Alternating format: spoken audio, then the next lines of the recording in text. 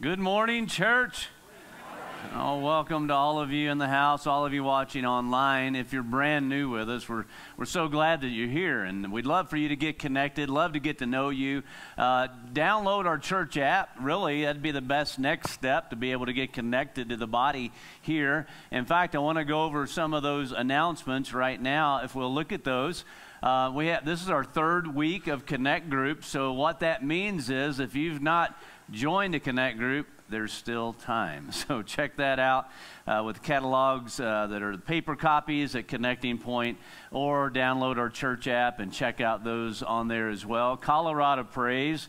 Does anybody think that you have does anybody have an exceptional prayer life? Let me see, raise your hand. I know. Oh, good. We got a couple, which is great.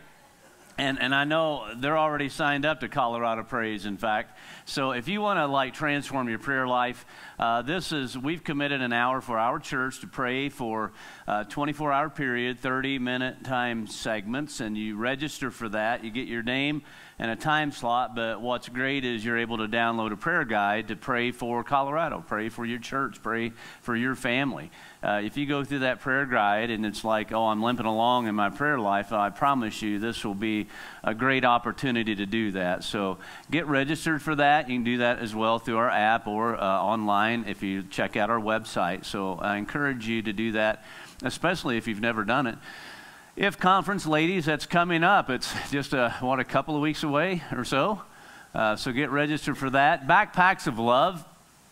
We partner with a local school, and we provide backpacks for the kids when they go home for spring break. They're able to have snacks and food that they otherwise might not be able to have. So we receive food from that. If you receive our weekly email, if you don't, you might want to register to get that, but there's a list of items that we need. And as well, we're going to, after church on the 17th, they're going to be packing those backpacks then to be able to get to the kids. Summer camp, so burritos, they're next week. So this year, we're not doing them every week. We don't want you to get burned out on burritos, so I think it's every other week. So if you check the email, you might see that in there. But I know some people came in hungry today, and they're still hungry, but we're going to feed them on the Word of God today. So we're going to amen to that, yeah. So help support summer camp with that. And we need a camp leader, a male, to serve in this age group in the elementary during that week. The Colorado Life Initiative, there is a petition that's going around to try to get an initiative on the ballot come fall to be able to protect life. So if you've not signed that, I would encourage you to sign that. Easter, check out the services. We have invite cards today on your way out. You can pick some of those up and invite people to church and note the time so you don't come between time. That'd be okay because you could just stick around and stay longer, greet some people or whatever. But let me pray just for the Easter services, for God to be able to make an incredible impact on our lives and our community and to be able to get connected. I just want to pray for that this morning. Would you pray with me? Father, thank you for just loving us so much to give. You sent your one and only Son to die for the church, and this is where we truly will flourish when we get planted. I pray for all that's going on, and for those who are just kind of on the outside, maybe they're just looking and observing. I just pray that you would prompt them through the work of your Holy Spirit, that internal gift that you give to us as believers, just to be able to move us to be able to participate, to join, to be a part, because you've suited each of us with gifts to be able to be used in your kingdom. I pray for that. I pray for the Easter coming up. one of the biggest days of the year. I just pray that you would plant it right now, just in our minds. Just give us those names of those people that you want us to invite. I pray, Lord, the impact of this church upon our community, upon our very lives. I just pray for that right now, that we would grow in you. In Christ's name we pray. Amen. As we think about giving today, I want to put a verse of scripture up on the screen right now from Luke. This is Jesus speaking, and the significance about this, that Jesus is talking about what's the most, he was asked a question, basically, what's the most important thing in life? And this is how Jesus responded. Jesus answered, love the Lord your God with a tiny fracture of your heart. And it doesn't say that. Love the Lord your God with how much of your heart? All of it, with all of your soul, with all of your mind, and with all of your strength. So how do we do that? Well, we do it with our whole life. And one of the ways as we apply it, as we think about giving today, is we allow God to have our whole wallet, our whole pocketbook, our whole financial perspective in life. And once you align that with the way God wants you to align that, it's one of the most freeing experiences that you will ever know, knowing that you're participating. God set this up from the very beginning.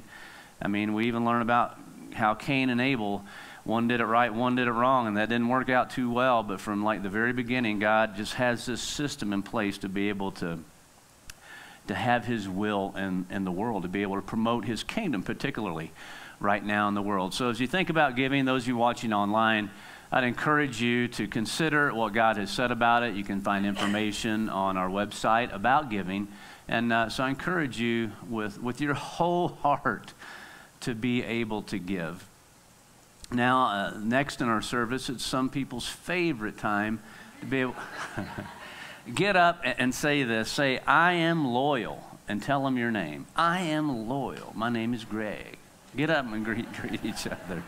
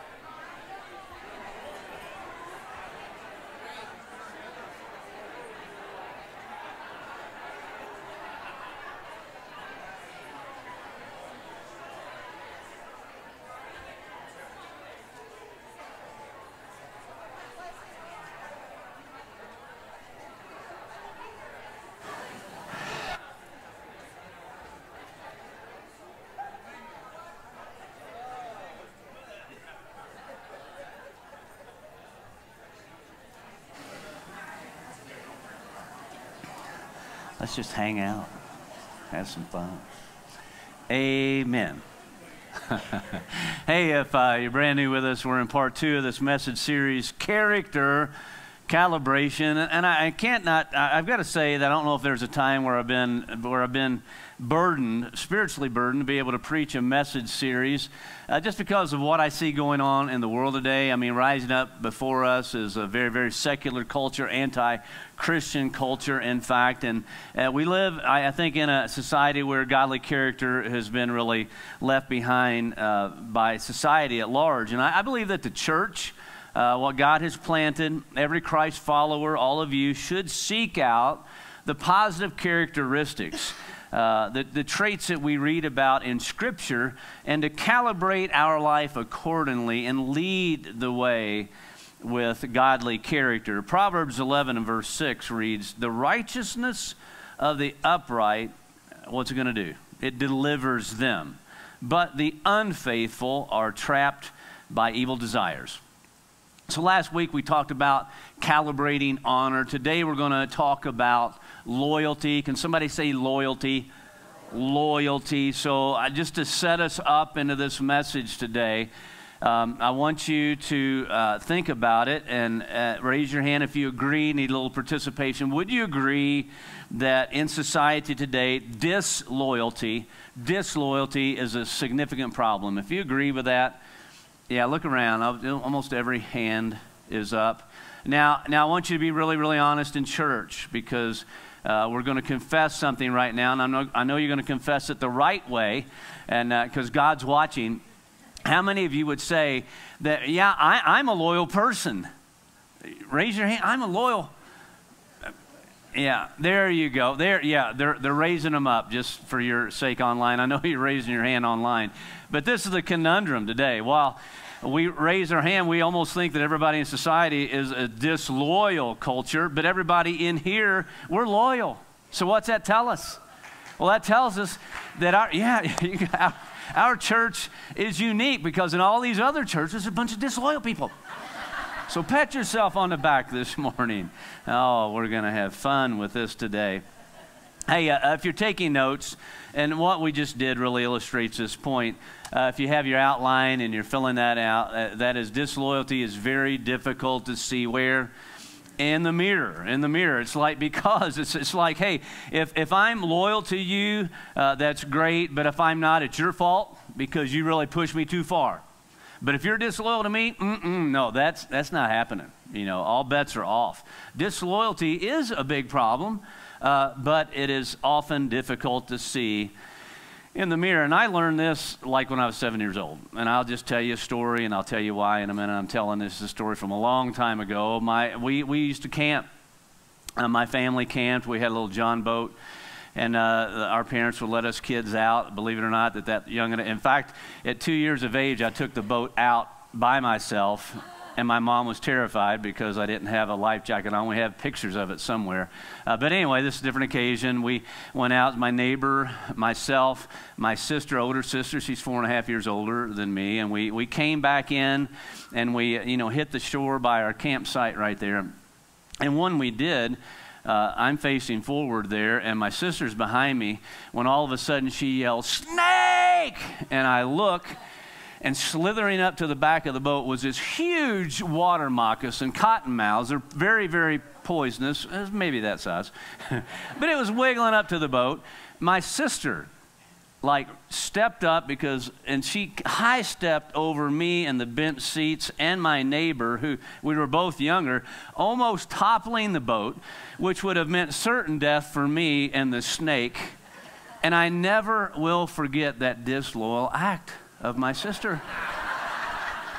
And sis, if you're watching right now, I'll try to forgive you, but it's still on my heart to do that.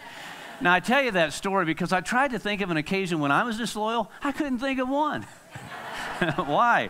Because disloyalty is very, very difficult to see in the mirror. Now, I'll give you a very good example of disloyalty in Scripture, and you probably are thinking of the guy already.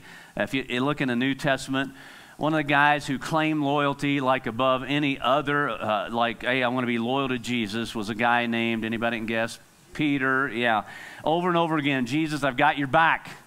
I'm the one that's going to be loyal to you.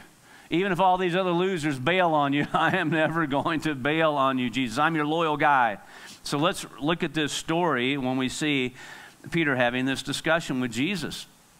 In Matthew chapter 26, the Bible says, Peter replied, "Even if all fall away on account of you," what did he say? "I never will." Oh, I'm never going to do that. I'm always going to be loyal to you. You can test me. You can test me. And Jesus answered, "I tell you the truth, this very night before the rooster crows, you will disown me 3 times. But Peter declared, "Even if I have to die with you, I will never disown you." I'll never do that. I'll be completely loyal. Pinky promise. This is who I'm going to be. Now, if you know the rest of the story, you know that 3 different people came up to Peter and asked him, "Hey, you were that guy who was with Jesus, right?" And he's like, "What? You got the wrong Jesus? Who? I don't know who Jesus is. Jesus who?" And then on that 3rd time, the rooster crows, and it all sunk in for Peter at that time. And he did this, and we see the expression, from Peter when he betrayed Jesus. And it says that Peter went outside and wept bitterly because he failed. He failed at being loyal to the most loyal one that he'd ever known. So here's what we need to understand, and we learn from that scripture text, that true loyalty is proven, it's not proclaimed.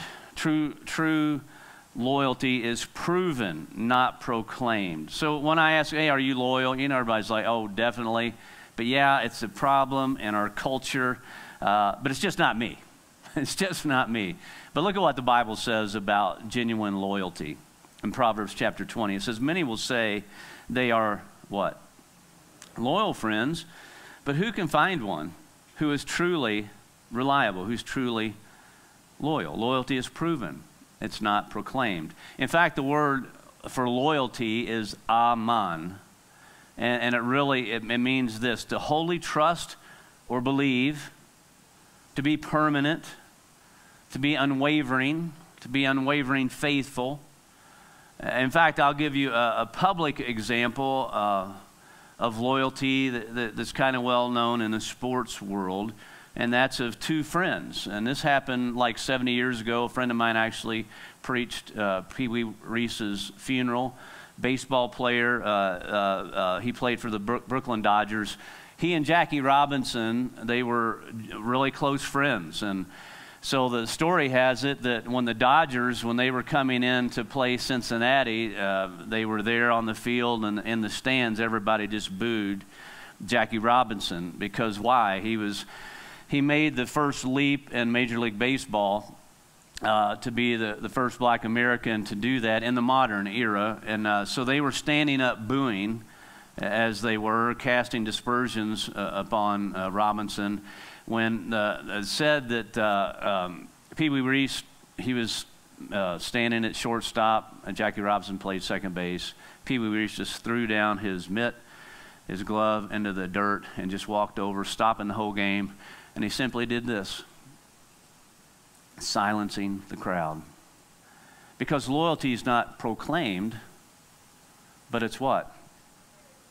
It's shown, it's delivered, it's given, it's proven. That's the way it is. It's not proclaimed, it is proven. Now, in fact, they did, it's so famous in the sports world that they made a statue of that very, very moment because of that. So let's look in the Bible and see one of the best stories of loyalty, and you'll find many of them in there. And one you might think of off the top of your head is with David and Jonathan, but before he became king. That might be one that's very, very well known. I want to talk about one that might be not so well known. It still has to do with David when he became king, and it has to do with a commander, a soldier, who became very, very, very loyal. So let me give you a little bit of context to the story here. King David had a son. His third son was Absalom, and he ended up killing a guy. And because of that, he had to flee for his life. Well, when he went off, he just went off. He got some troops around him, and whatever happened, he came back with those troops to where King David was, and he was going to try to overthrow his dad, the king. And so at that moment, Absalom was being very, very disloyal to his dad when his dad was very, very loyal to him, not trying to go out and do anything. So to avoid killing his own son, King David fled the city, fled for his own life, just to kind of give Absalom some time to have that restoration period to cool off. And there's this guy by the name of Ittai. Can somebody say Ittai? Ittai, that's good, that's good. Well, he shows up, and he's kind of like a mercenary. I mean, you can hire the guy to fight for you if you need to. He's got 600 guys under his command. And this is what happens when Ittai came to fight on David's behalf against David's own son. And we read this in 2 Samuel chapter 15. And we read that the king, King David, the king said to Ittai the Gittite, and you got to stop right there. Who? Mom and Dad. Ittai the Gittite. Why couldn't you think of something a little bit different? Why should you come along with us? Go back and stay with King Absalom. You're a foreigner and exile from your homeland. And then he goes on, you came only yesterday. Go back and take your countrymen. May kindness and faithfulness be with you. David has this expression of kindness toward him. And he's like, well, go home. You don't have to fight on my behalf. You don't even have any skin in the game. You know, just be free from this. But it goes on. Ittai replied to the king, and watch his loyalty here. As surely as the Lord lives, and as my Lord the king lives, wherever my Lord the king may be, whether it means life or death, there your servant will be. No matter what happens to me or my men, even if it costs me my life, I express this loyalty to you. I'm just gonna do this. And so he didn't just proclaim his loyalty; he proved it, and he fought. He became a valiant soldier. So much so, after the fact, King David promoted him to over 1/3 of his army later on because of his loyalty. He just was loyal to the hilt. Loyalty. Well, where is it today? So since most of you are basically loyal people, what I want to do is I want to preach in a devil advocate's role today. What does that mean? Well, in my preaching today, I'm calling this opposite day. Can somebody say opposite day? Opposite. So this, I want you to understand, this is what I'm preaching from. And I want to tell you, because you're so very, very loyal, how to be disloyal, which you never want to be. But if you did, I want to illustrate that because this is our world today. We live in a world, we've already agreed to that we live, and it's a problem of disloyalty. But people who are disloyal do this every day. So I want to look at 3 opportunities where people take advantage of this disloyalty. So I'm preaching kind of in a negative sense, so just bear with me when things don't sound quite right. But if you're taking notes, if you want to be disloyal, well, this is the first place to do it, and it's to be disloyal to your spouse. Yeah, this is how disloyal people do it. So all you need to do to be disloyal to your spouse is to ignore the Word of God when it comes to marriage. God said this in Malachi chapter 2. Didn't the Lord make you one with your wife? Well, that's old-fashioned, a disloyal person might say. So guard your heart. Remain loyal to the wife of your youth. Well, who cares about that? For I hate divorce, says the Lord. I mean, hey, if you have a 50-year-old and you trade her in for 2 25-year-old, well, go ahead and do that. I mean, who cares about it? Here's the problem with preaching like this. Somebody tunes in online and they're going, what? Is this guy crazy? Is he? And it's opposite day, okay? It's opposite day. But Malachi 2 and verse 15 says, to divorce your wife is to do what? Overwhelm her with cruelty. But you probably had it coming anyway, right? So guard your heart. Do not be unfaithful to your wife. So if you want to be disloyal, the most basic way is to commit adultery, to have an affair, and this is what the disloyal do. I mean, statistics show us that 50% of those who marry will end up stepping out of their marriage. And those who don't, a real easy way to do it is people will say today, the disloyal people, they will say things like, well, they're not making me happy, so they divorce anyway. So there's all kinds of reasons to do that. And some will say, you know, the only person I need to be loyal to is myself. I mean, that's what loyalty is all about. I got to be true to myself. It's just that easy. Well, if you want some creative and subtle ways to be disloyal, well, you can do that too. I mean, if you go out to eat and you see this very attractive person walk along and you're sitting there with your spouse, just go. And then because you're religious, you go, oh, man, you can believe God made something that beautiful. You know, just be subtle in such a way and you can be disloyal. You don't even have to say things. You can actually be disloyal in your mind and think about some old flame or whatever, somebody at work. Just be lustful in your mind. You can do that as well. Or ladies, look, you can be disloyal by the way that you dress. If you've got it, flaunt it. Don't just reserve it and save it for him. Show the world, right? And remember, opposite day, if you've just tuned in, this is opposite day. So there's many ways to be disloyal in marriage. And one of the best ways, simplest ways, common ways, is to put anything ahead of your spouse or your family. You might put your hobby, your work ahead of your family. You might put other friends ahead of them, your yard. I mean, it could just be your pursuit of things, and you just end up doing that. And disloyal people do this every day. and they're disloyal to their spouse. The second group of people, if we're looking at that you can be disloyal to, if that was where you ended up doing it, is with your friends.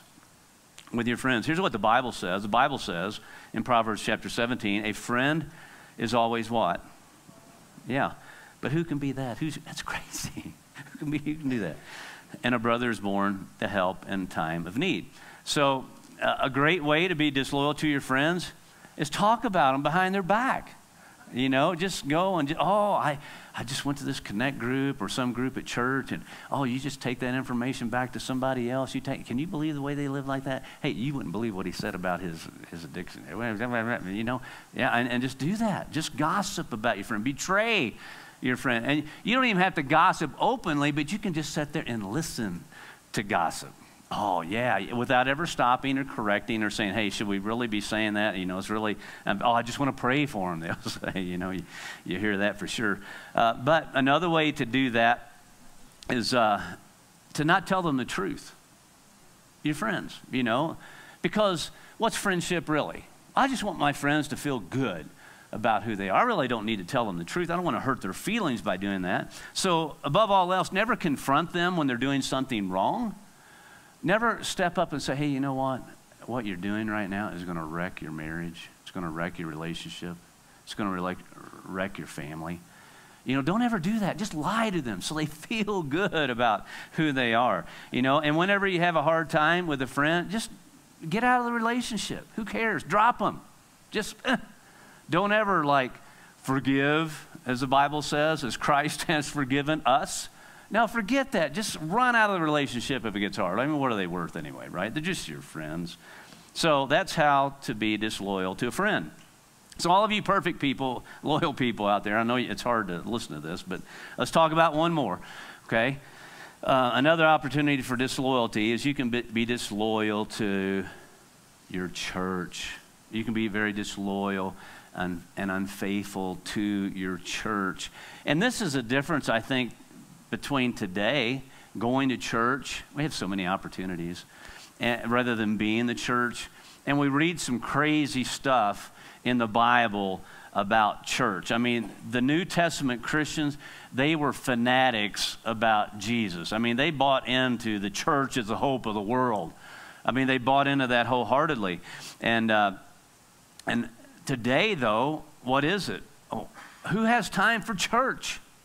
I mean, how are we going to do what these New Testament Christians did? I mean, Jesus impacted their lives from the very core. It made them weird. It made them dedicated. It made them loyal. Look at what we read about in Acts chapter 2. They devoted themselves. Who has time for devotion? They devoted themselves to the apostles' teaching and to the fellowship, to the breaking of bread and to prayer. I mean, they did life together. They ministered to one another.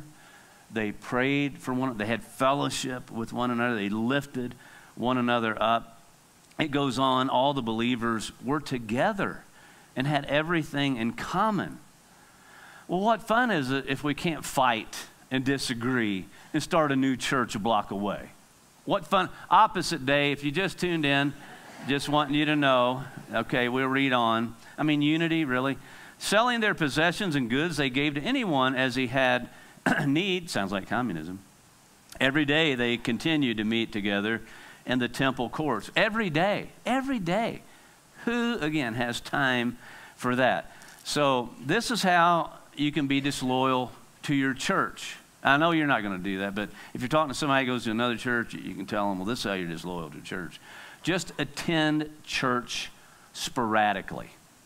Oh, everybody does that anyway. Did you realize that the average churchgoer goes to church 1.7 times a month? I don't even know how that works out, but that's what they say. And if you do go, make sure that you just go with a consumeristic mindset. I want to go to see how the church can minister to me. How can the church meet my needs? So if you have that thinking, you're never going to realize that there's a difference between going to church and being the church, because you're actually the church. So don't ever start thinking that you're not the church.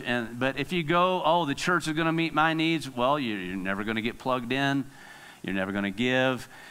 You're never going to serve in any way or get involved, because the church exists to serve you. And guess what?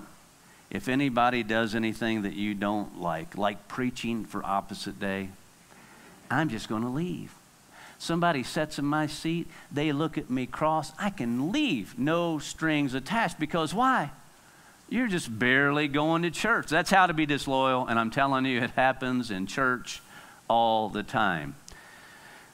Everybody take a deep breath. That was hard. And so we're going to straight talk now. No more opposite day. We're going to do it straight. So remember, disloyalty is difficult to see in the mirror, because I'm basically loyal. You guys are basically loyal. The truth is, we're basically loyal to ourselves.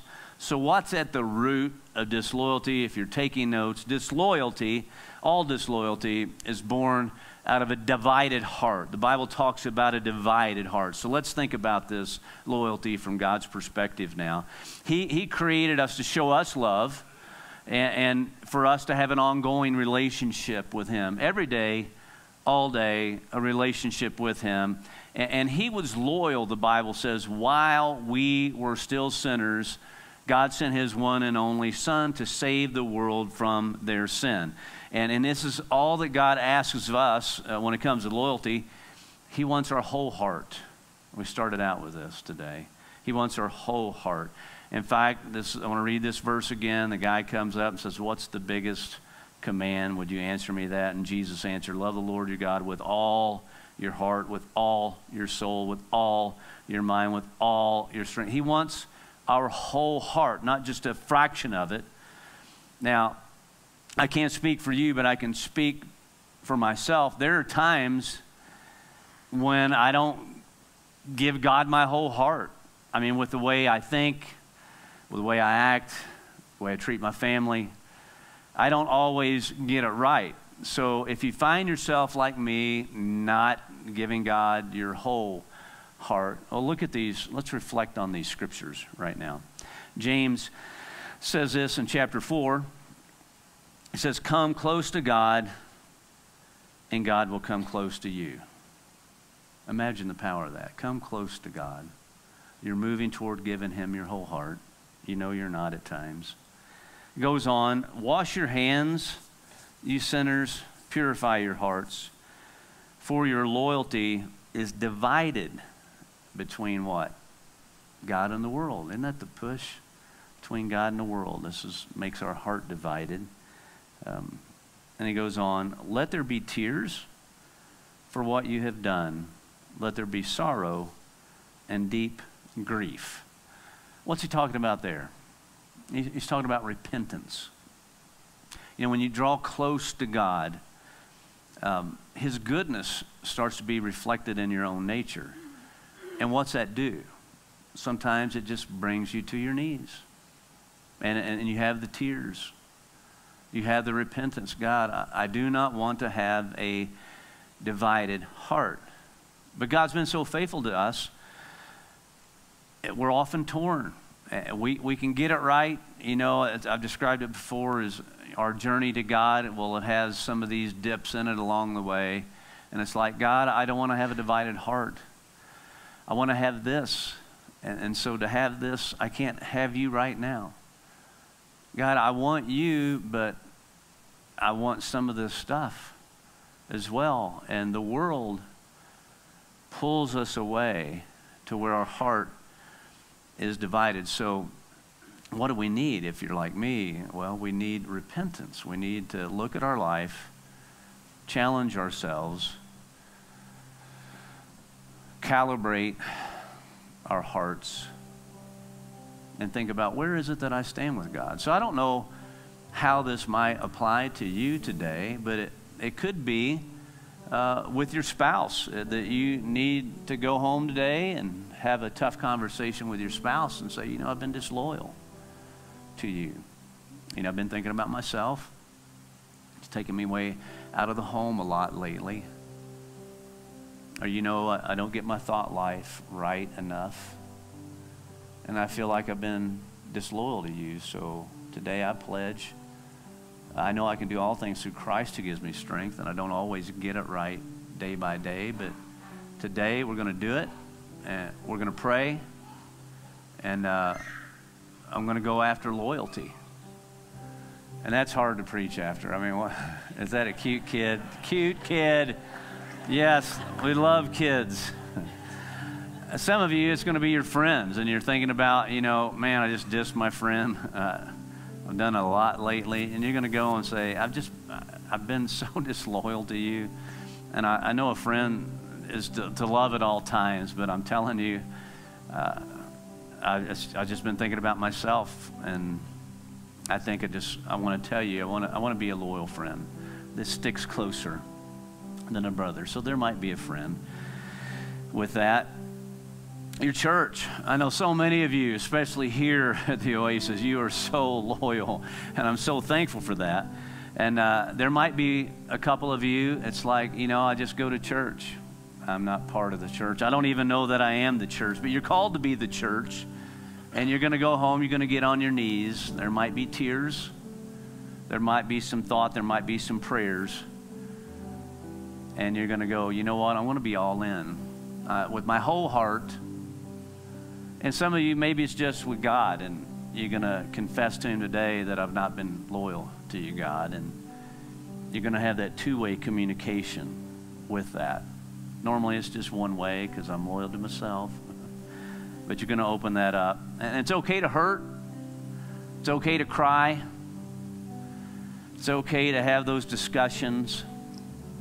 So if you're like me, and you've got that ebb and flow, I want to go more after the whole heart thing. And how do we do that? We do that through an attitude of repentance. And I know I can't do it on my own.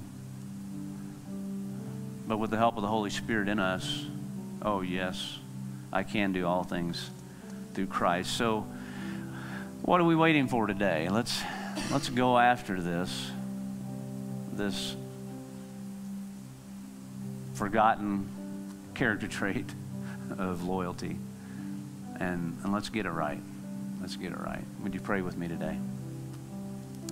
Father, we acknowledge that disloyalty is a significant issue today in our world, and it's difficult to see in the mirror. And God, help us to see any unfaithfulness in us, that we would repent, Lord, and understand that your forgiveness is real. It's renewed day by day. And I pray that you would do something in us through the power of your Holy Spirit, that we would draw close to you, and you would draw close to us. Change us. I pray that we would be loyal to you and your word, to be the church, to be the hope of the world. And Lord, coming upon really this season right now, everybody here, this just might be the only Jesus somebody sees at the workplace, at the school, at the club, wherever. Lord, that we would be that person that you would use to just invite somebody to hear the gospel of Jesus Christ this Easter. Lord, I pray that we just recognize how we're lost without you, that you did send your one and only Son to die a horrific death on the cross, but you raised him from the grave to forgive our sins, and that sacrifice means everything. Our pledge means everything, and you tell us when we call on the name of the Lord and we're baptized into him and we're raised up out of that water, a new creation in Christ. Lord, I pray that for us today, for somebody who's never taken that step. For those who have, I pray that we would have that moment of repentance. Help us, Lord. Help us to be loyal to you, the one who's always been loyal to us. And we pray this in Jesus' name. Amen.